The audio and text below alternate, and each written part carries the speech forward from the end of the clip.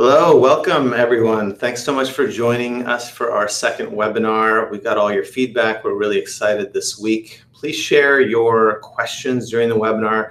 We're going to try to stick to our schedule. We're going to hand it over to Kam in a sec, and he's going to give us our content for the day. We have a really exciting visitor who is going to share her story, and we're going to leave the 15 minutes in the end from 12:30 to 12:45 to answer all your questions. So welcome. We're really excited to have you. Yes, welcome all, and really excited to share with you this chapter in the book, which really is, in my opinion, a very empowering chapter about how much of ourselves are self-determined. How many things that we do on a day-to-day basis makes an impact on what we're going to be and who we're going to be in the future. Not all our genes, you're saying. Exactly, and really to highlight this, I want to talk about two specific terms, and we're going to show these on the screen for you. One is the genotype, and that is what you all know of as essentially your DNA. It's your hardwiring, and we want to differentiate that from what is actually what we express as the phenotype, is what you are, that you become when your genes are expressed. So meaning that just because you have a gene for a certain trait, for example, you have a gene for having blue eyes, that does not mean you're going to develop blue eyes. There's so many factors that go into making you and expressing that gene in what you become. And our focus today is really on talking about all these individual factors and how many of these things actually are in your own control, and actually the vast majority are in your control. And so, I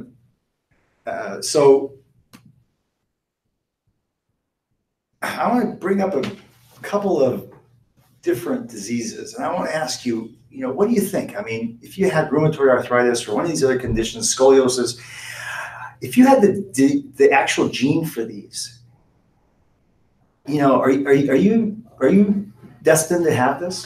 And it's pretty scary, right? If someone told you they did a genetic study, everyone's doing 23andMe these days, you see, oh my gosh, I have a genetic predisposition for heart disease or diabetes. I would naturally, all of us get pretty scared. Yeah, and this is where I really want to, highlight how important it is that you realize how much environmental factors impact you developing those. For example, in these conditions like rheumatoid arthritis, it's an inflammatory condition. You think, my God, I'm going to have this, it's going to be progressive. But actually, so many other factors like smoking and what you eat and the inflammatory factors, dust and environmental factors impact that disease. Scoliosis. If you are a daughter of someone with scoliosis and you have the gene for scoliosis, you're only going to develop scoliosis 1/3 of the time. If you're a male who's the son of someone with scoliosis, it's only going to be 1/10 of the time. Oh, wow. So there's so many other factors at play. And then because these are multiple genes that have to impact each other along with the environmental factors that we expose ourselves to. So the same thing with heart disease and diabetes. And interestingly, the same factors that will help in your back will also help for factors such as heart disease and diabetes and cancer. Got it. So once you think about this, like this diagram, environmental factors are massively important, and the genetic factors are only a small piece. And in a lot of studies, it's only about 5 to 10% of a lot of genes are determinative, meaning that the gene itself determines what's going to happen. 90% of factors are actually environmental overall. So let's dig into this a little bit deeper. So we're going to talk specifically about spine conditions and what you can do now, because again, being an individual means what? It means that our future is in our own hands. So these are the things you can do in spine conditions that can help you a lot: is decreasing inflammation, stopping smoking, and mechanical factors. And I'm going to spend a lot of time on the mechanical factors. There are other things too. In our future webinars, we're going to be discussing a lot of those other factors. But today I want to highlight some of these mechanical factors, but don't forget the inflammation, which is a lot of it's diet related, eating foods that are high in the antioxidant content. Smoking is a huge no-no in the spine in multiple different ways, and it's a lot blood supply and all the toxins that are in it. But I want to dig really deep today into the mechanical factors and really give you very actionable things that you can do on a day-to-day basis. So we talked about this in our first introductory webinar about sitting posture. And one of the most important factors in sitting is that what happens to the disc is that in a sitting posture, if you keep it for a long time, you're essentially squeezing out the fluid content of that disc. Think of your disc as a sponge. And every day think you don't want that sponge to be so compressed and squeezed that there's nothing in it that it cannot be a shock absorber, right? So what you want to do is constantly be moving that spine, but most importantly, you don't want to keep that C posture. You want to have your back position in a way where that normal curvature is there, and that's what will be protected. So let's go to the next slide. And before we go through some of these postures, I want to show these on you, just to show you exactly what we mean by the sitting posture. So let's go back to the camera, and I'm going to bring a stool in here just to show and describe on you what happens with your sitting posture. So if you could take a seat here, and I want to show you with your back to the audience and to our listeners. So in a normal sitting posture, if you're on a stool, you can actually very easily sit in two different postures. One is kind of in that C posture. Imagine as time goes on, this is what you want to avoid. You want to try to keep your back in a straight or more lordotic posture, meaning like more curvature to have that sway back.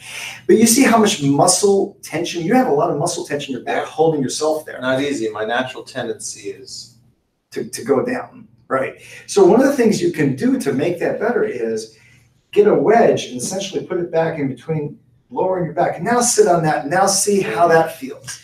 It's easier to now keep that curve. Right. Now you're not having to move much, right? So what has happened is this wedge has pushed the pelvis, essentially rotate the pelvis forward, so it naturally keeps that curvature in the low back.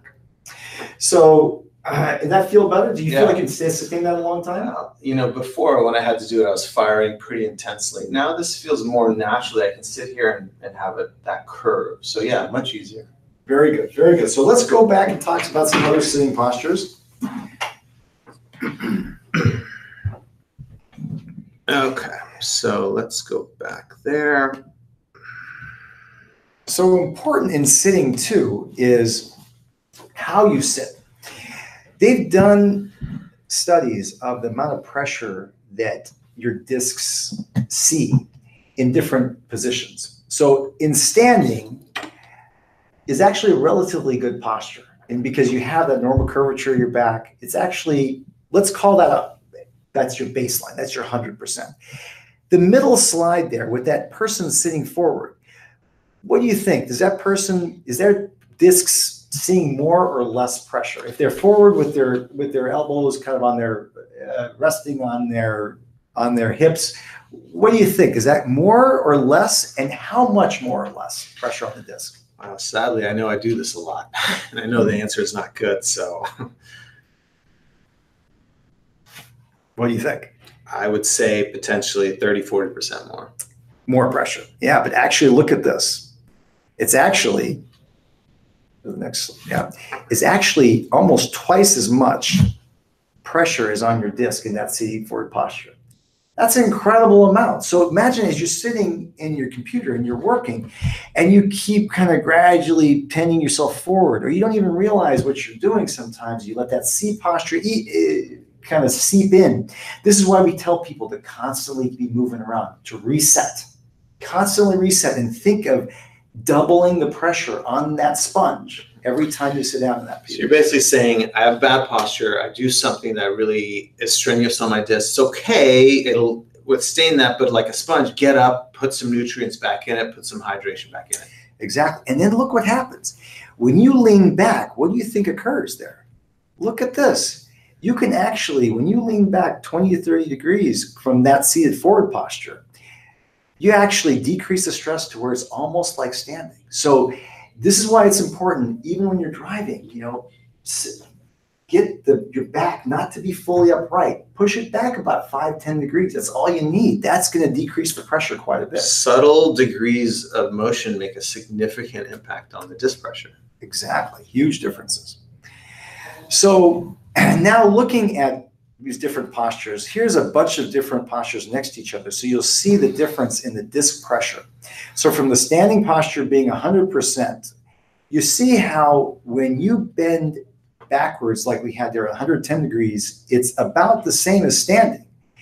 But look at the difference, interestingly, between the third and the fourth diagrams. You have on the fourth one, the person sitting upright at 90. And everybody tells you, sit upright, sit straight.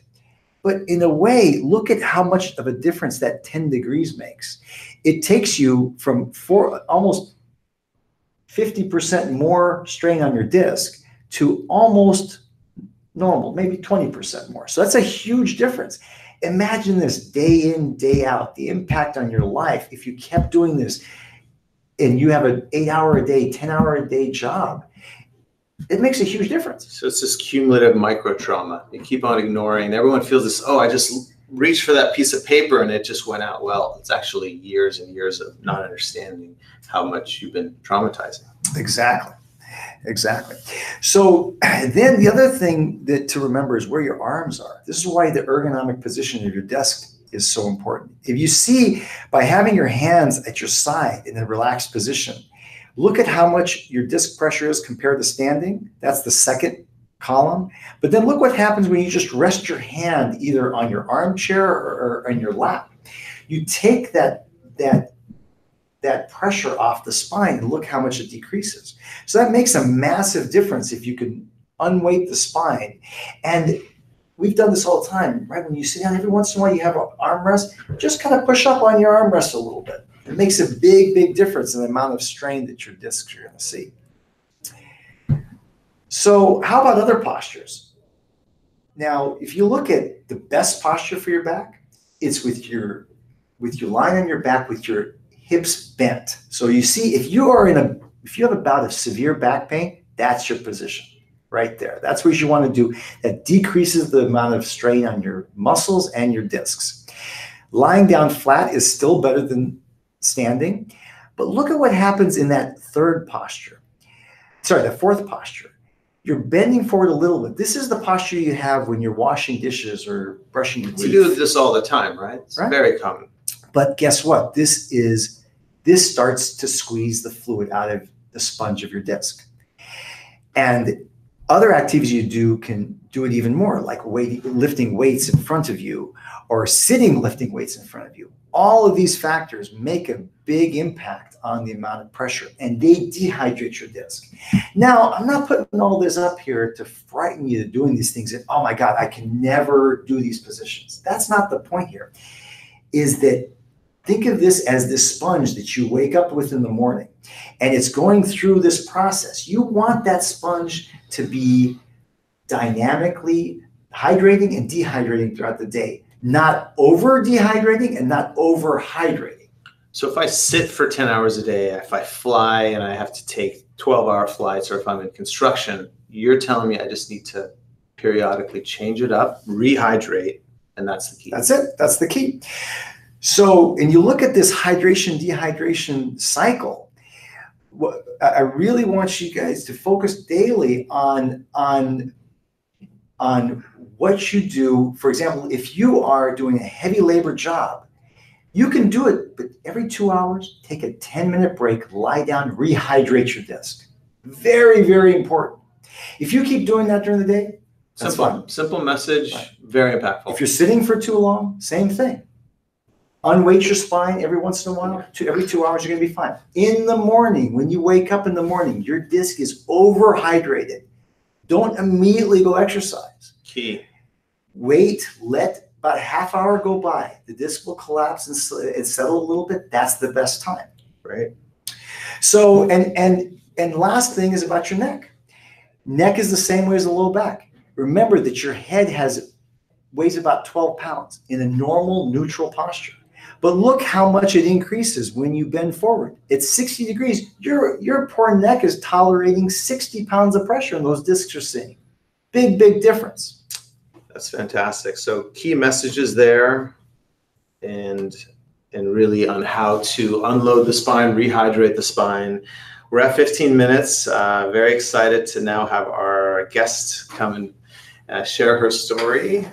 Please welcome everyone. This is Heidi. Thanks for coming today. Thank you so much for having me. Really appreciate the opportunity to be with you all. This is a story of hope, and it's a story of what your amazing body is capable of achieving if you give it the right things to work with, especially when you have those bad days and it's hard to stay compliant. I hope that you'll hang in there and give it your all because it's worth it. And so I'll back us up over 3 years ago. Yeah, I want to give you a bit of an overview about this. Heidi is an amazing. I really thank you for coming and sharing your story with us. Heidi's story is one of amazing transformation from a large disc herniation, wanting, eventually being desperate and needing surgery, to then at the end being able to actually take control of that whole process. So tell us your story from and all the twists and turns that we're in there. Thank you. Yeah, so back in January of 2015, I was out for a run. I had a very stressful job, so I went on several mile runs all the time. Took a misstep, felt jarring pain across my hips and kind of limped my way home. I saw the chiropractor about every other day for about 3 weeks, and eventually the pain got a little bit more tolerable, and continued to do yoga, stretching, chiropractor. Went and got with an orthopedic surgeon a CT scan, an MRI, X-ray. Couldn't find anything wrong in my hips. We thought it was just inflammation from a childhood surgery. So as life went on over the next 2 years, I dramatically reduced my activity because everything hurt. So instead of running and walking, I was swimming. There was so little that I could do when I was in the gym. I felt really frustrated that I couldn't be as active as I wanted to be. I used to do winter sports and play golf. And of course, I felt more and more limited. And it just seemed like every time I drew back, I would still end up even in more pain. And it just didn't make any sense to me. And then, what started to happen to me was that my job changed. And so my own behavioral factors really started to accelerate my decline. And so wearing high heels all the time, sitting for, 2, 3, 4. I think a few times I didn't even move from my desk for 5 or more hours. And, also standing, running through airports, trying to work on my laptop, crunched up in a plane, everything you can think of that was terrible for my posture, not knowing what was wrong with me. And then I started to not sleep at night because of the incredible amount of pain. So I wasn't regenerating. I was so full of anxiety and fear. I was on a business trip in September of 2018. So you can imagine just how long all of this went on, where I'd be in and out of the chiropractor. And, it just seemed to kind of cycle and repeat. No matter how many times I went in, it would get better and get worse. And I reached into the overhead compartment when I was on this business trip to get my suitcase, and my arm gave out and the suitcase fell on my head. And I couldn't even move my right arm after that. And then things just really got bad from there. My legs and feet started going numb. I was filled with a lot of anxiety and fear. I started having panic attacks. I was afraid that when I was driving, maybe my feet would not respond, or what's going to happen if I can't get myself dressed when I'm on a trip traveling alone. Or what if I'm in so much pain, I can't make it, to work, and I'm, alone in a city somewhere. So all of that was really starting to weigh heavily on me because I just didn't know what was wrong with me. And so I decided that it was time to really dig in and, launch an investigation into what was going on. And I found a really great primary care doctor at Scripps. And it was through Scripps that I was finally able to get an MRI after having been denied from my carrier. And, not all insurance and medical providers are created equal. They have different things that they prescribe and have access to, and different, philosophies on what's going to get people well. And I'm so fortunate when we finally did get the MRI results back that I was with the right provider. And I'll show you what we found in that MRI, and then I'll tell you more about what was the right treatment plan for me. Yeah, so let's switch to Heidi's MRI scan, and it's pretty remarkable the size of disc herniation she had. I mean, if you look at, and I'm hoping this arrow shows for everybody, normal discs have this white inner fluid filled, like we talked about. This is the water inside your sponge. But look at what happened to this disc. It's squeezed out into the canal. This is where the nerves run. And so these nerves are being crushed by this very, very large disc herniation in the canal. And this is a cross-section view showing that this piece right here is the piece that's stuck inside the canal. The canal should usually be at least 2 to 3 times its size, and it's been compressed by this massive disc herniation. This is an incredible story. So this is not an uncommon story that we hear a lot. And Heidi, tell us from here, you had your life, every aspect of your life affected, emotionally, professionally. Let me switch on back over. Yeah. So I made a personal decision for me that I felt like it was important I go all in on my health. I decided to leave work. Disability insurance is something that's available that we all pay in through our taxes. I decided that, my full-time job for the foreseeable future was to be well and to work with my care and provider team to do so. So I collaborated with my doctor at Scripps, who understood the severity of my condition and just how long I had been in pain, and essentially how my nerves had been conditioned to be in severe pain after such a long time. And so I got a referral from Scripps over to SpineZone. I was seen in 4 days. So it was like a Friday, and I was in on Tuesday, and I met with the head of the center, Tiffany at Vista. And she was fantastic in the intake. She understood how worried I was to get on weight machines when I hadn't been weightlifting or doing anything weight bearing for years because of the incredible pain. So she was able to assess where I was currently, provide me at-home exercises that weren't intimidating, guide me very gently through very low weight exercises on these specialty high quality medical machines. And through that process, within several weeks, instead of being at 5, 6, 7, 8 levels of pain every single day, all day, and worst upon waking, I was starting to see those levels come down more predictably towards 4s and 5s. But if you can imagine, as I was reflecting on all of this, I just didn't know that I was going to make enough progress. And I thought I should probably get some doctors to weigh in on, is surgery going to be the only thing that gets me back to work? Because I'm doing nothing that aggravates my condition now. I'm not sitting for periods of time. I know what's wrong with that now. I've been told why my posture is making such a big difference. I'm not, standing for long periods of time. I'm not bending over in the wrong positions awkwardly, getting the laundry out, And so as we began to look at all of those factors, I decided to talk to 2 different doctors because I said, I would like to believe that I can return to work someday. These are surgeons, right? Surgeons, thank you. These were 2 different surgeons, and each surgeon recommended a different kind of surgery for medically valid reasons, as far as I could tell. And what that made me and my family feel was that we just didn't have the confidence that, there wasn't going to be scar tissue and inflammation and whether or not it was the right surgery. And so we said, we've got to have a tiebreaker. So I requested through SpineZone an extra consult with Dr. Raiszadeh.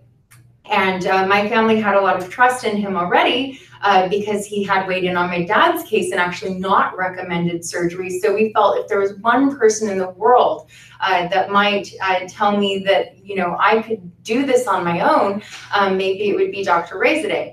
And so my husband and I met with him, and he felt like it was safe enough for me to continue on my current path. We decided that at the end of 12 weeks of working with my SpineZone consultant that I would get a new MRI, and my insurance company did approve that. And so we committed to a plan that included a lot of things. So traction, yeah, we added other things. So Dr. Raiszadeh mentioned traction, which I really wasn't aware of, and we did 10 sessions of traction. I did keep on with acupuncture, which I felt was helpful. After the massive swelling had reduced somewhat in my back, I did do a little bit of cupping. I took 3,000 milligrams of fish oils a day. I dramatically changed my diet. I stopped drinking any coffee or caffeine. I wanted to do everything that I could do to increase hydration in my body, make sure that I was sleeping at night. Being out of a pattern of sleep because of the incredible pain meant that I had to relearn basic habits and kind of rebuild my life so that I could take my life back, wake up at certain times, go to sleep. I literally kept a tracker. I will show this to you. This is everything that I did in a day. And then these are the items that I checked off. And I'm not a perfect patient, and I wasn't fully compliant. And you'll read in the book that this is a good method to follow. It's where I learned this method, and it's what helped me to understand that I don't have to be perfect to make progress. But being compliant is hard. So you have to have a way to hold yourself accountable and look back and say, did I really do my stretches twice today? I feel like I just did them. Oh my gosh, I haven't done them yet. And Heidi, how'd you change your mindset? You mentioned you were having a lot of anxiety, and you did an incredible job. How'd you do that? Thank you. There's really a mind-body connection that goes on here, and you can use therapy. For me, I chose meditation, and I wanted to make mindfulness and meditation a big part of my day, because also being in touch with my body, making sure that I'm listening to myself and my own needs as well was a big part of this. And so ultimately we decided that I would bet on myself, that I could do this, and that I could be compliant, and that I could, push myself through the SpineZone exercises. I give SpineZone and what I did in physical therapy the vast majority of the credit. All of those other things were important. They're critical to, feed into the system of what worked well. I'm so grateful to Tiffany and Lily and Byron and my entire team at SpineZone, who remembered to greet me by name and encourage me. And I would see the signs around that said, you can live a life without pain and learn to trust yourself. And as I did the exercises, I began to feel strength in my body. Instead of feeling like my rib cage was collapsing in during a walk, I would feel like I could stand up and lift up my body. And I felt like I really took back years of my life that I had lost in pain and in discomfort. And you have a lot. You have a lot to congratulate yourself for. You should take the majority of the credit. Majority goes to Heidi. Yeah, but look at the result. Let's look at her MRI scan post treatment. And this took how long until you got to this stage where you felt like 12 weeks from the first MRI. So 11 weeks of mostly 2 times a week. We played with 3 times. It was a little intense for the soft tissue, but now I'm up to 3 times a week. Yeah, and so look at this massive difference. This is dramatic. You see how the disc herniation has really shrunken to only a few millimeters. And from this large disc herniation that you see there to the small bump that you see thereafter, look at the size of the spinal canal after. It's really it's more than doubled as far as the spine, space for the canal. And look at her nerve roots. Those are those little dots within the white.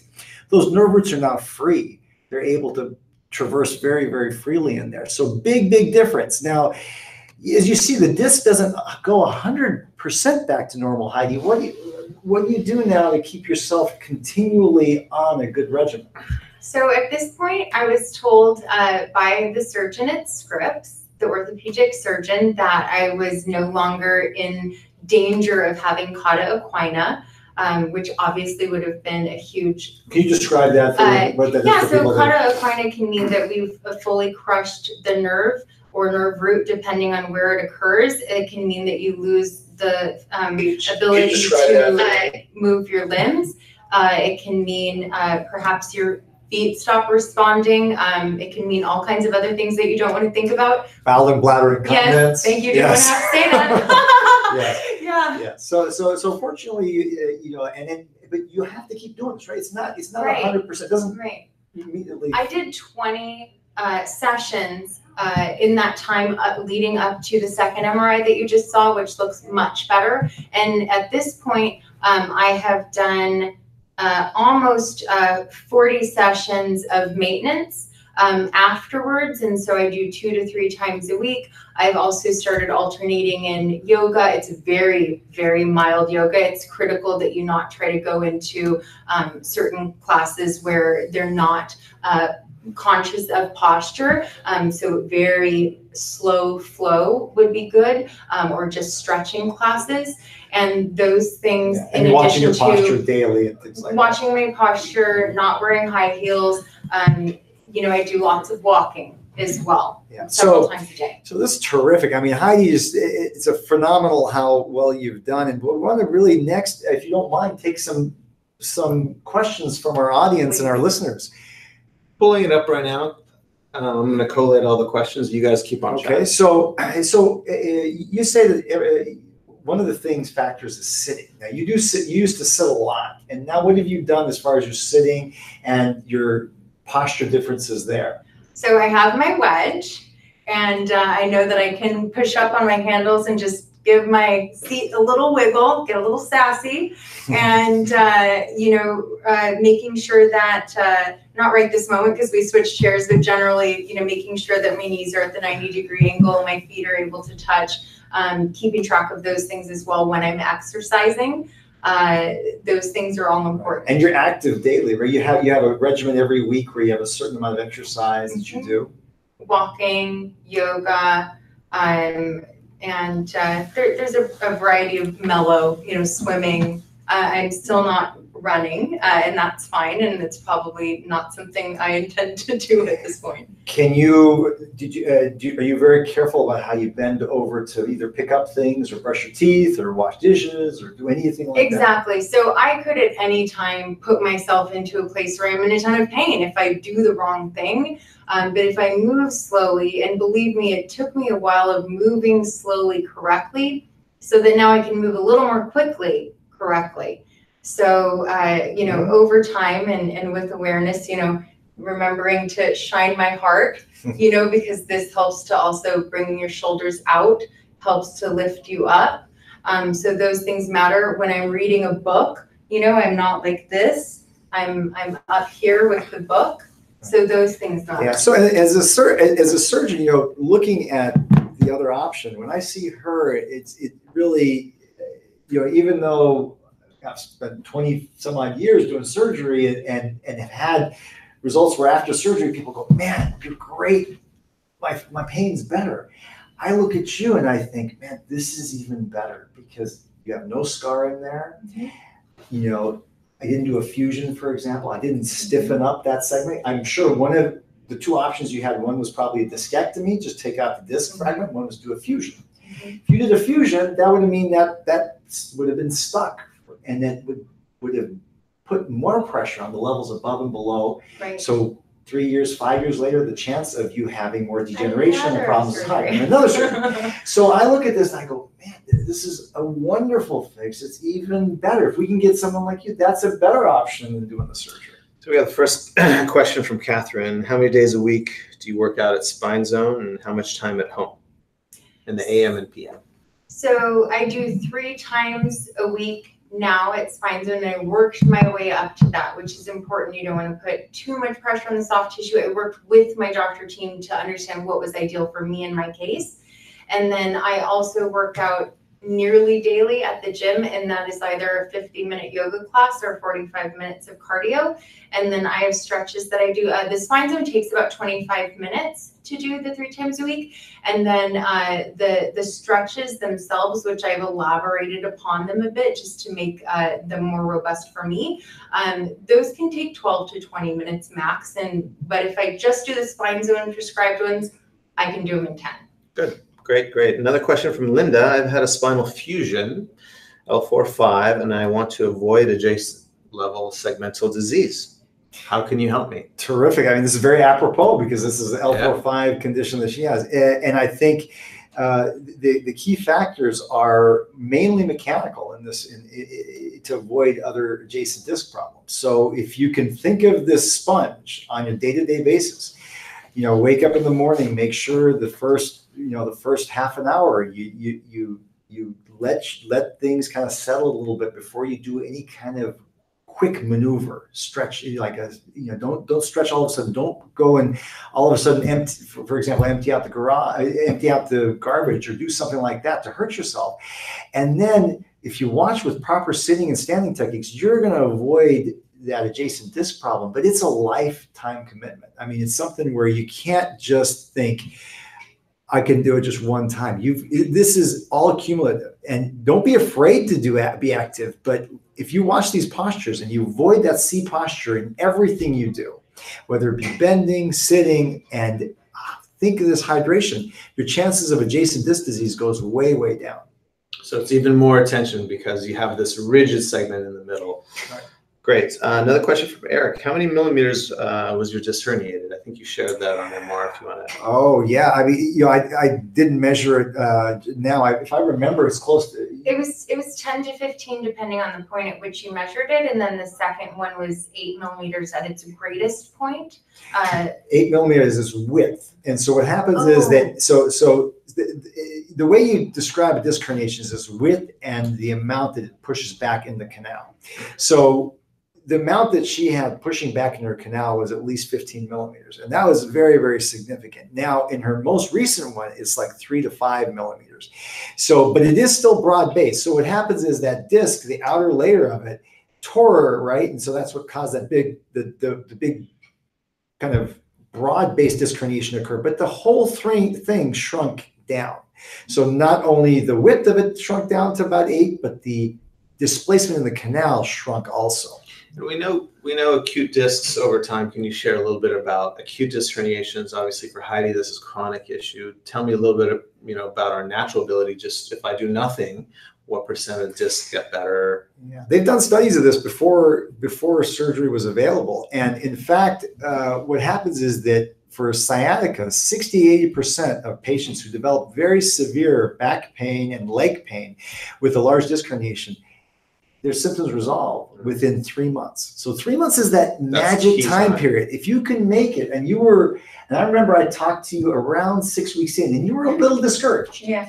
And that's the time where you have to, give it a little bit more time, because the body does, as long as you're improving. What I was very encouraged to see when I talked to you at 6 weeks, you were still making progress. You're not there. You were still discouraged, but you're like, but I'm better than I was when I started. So that gave us that little opening to say, let's keep going on this pathway. Now, they've done studies before surgery was available, and 2 years out, if you can wait long enough and do nothing, the disc herniations actually did as well in those studies as if you did surgery. That's remarkable. So you took the whole disc out. Yep. On one group, and the other group, you did nothing. 2 years out, you got an MRI scan. They look the same. So really, important piece of information. This is, again, your body's individual, right? Yeah. You're an individual. You're incredibly able to take care of these things on your own. So if you give it the right impetus, the right signals, your body can respond. Great. Next question from David. With disc issues, what's the best form posture to pick something up from the floor, from a standing position? Beautiful question. So I'm going to move you over just a little bit. So you want to lift something from the ground. So I'm sorry, I'm going to stand up a little bit here.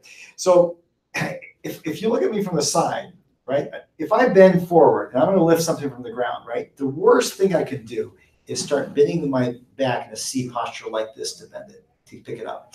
What you want to do is, and also it's bad if I go over to the side to bend it, to pick it up. You're fine.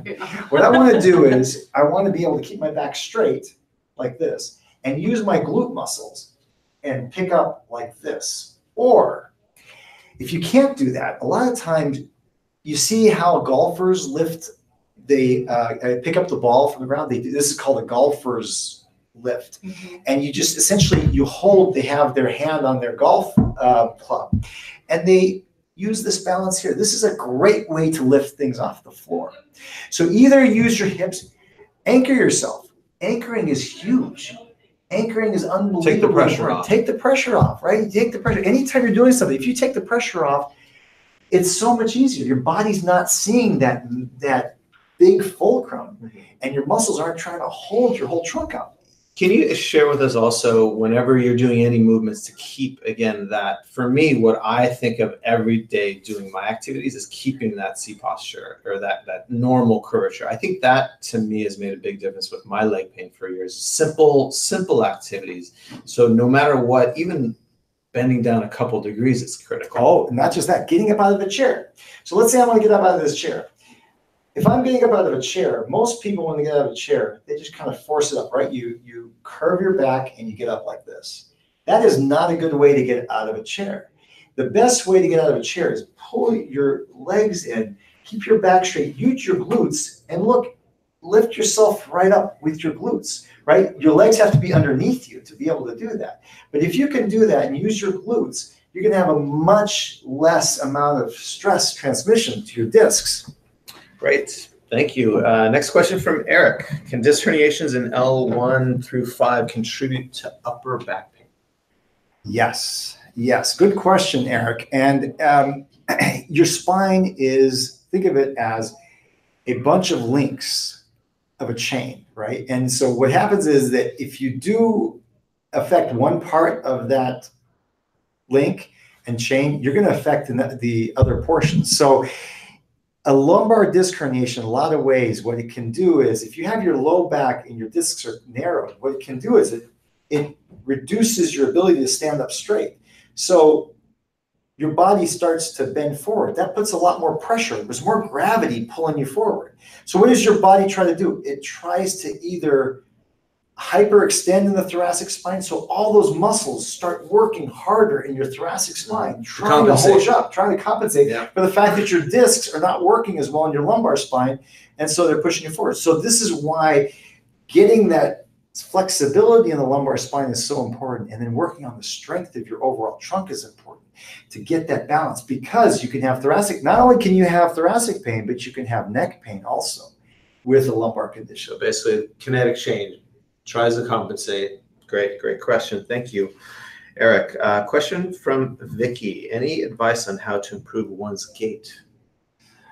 Good question. Also, now you're getting into the dynamic stuff, which is very good question also, because your muscles are so important. And we're going to get into muscles in future webinars a lot. And we're going to talk about gait, trunk strength, all those things and how important those are.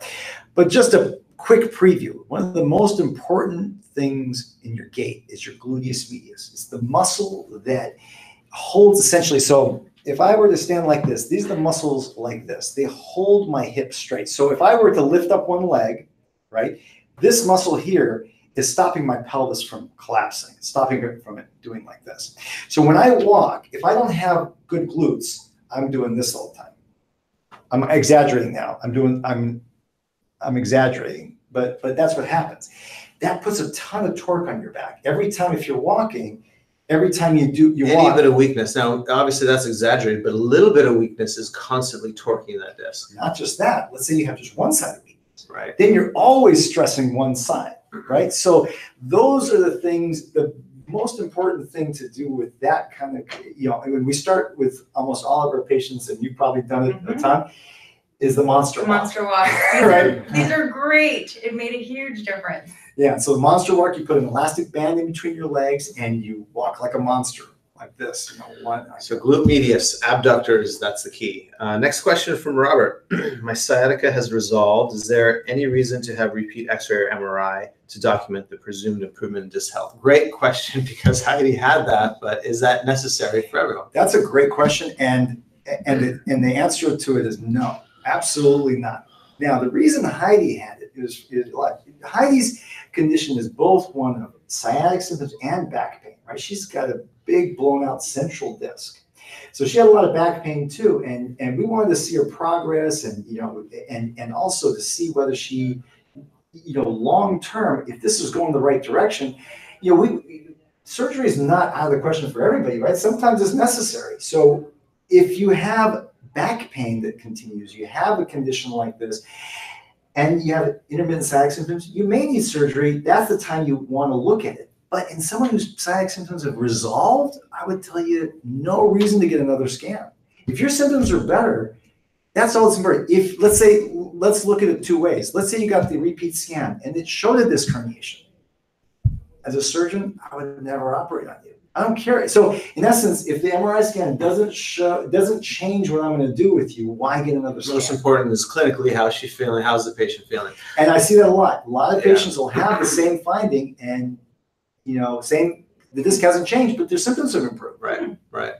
Last question, in the interest of time. I have hip pain diagnosis, degenerative hip changes in the hips, pubic symphysis, lumbosacral junction. My doctor is recommending cortisone. How do you generally feel about cortisone injections?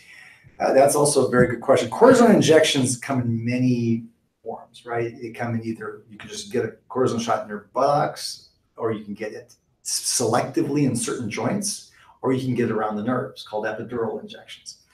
I think they're very helpful in a bout of severe sciatic pain that's not getting better. So if you have bad leg pain or bad arm pain, not getting better, you're doing the exercises, and you're hitting a plateau. You can't even do the exercises. You're stuck at home.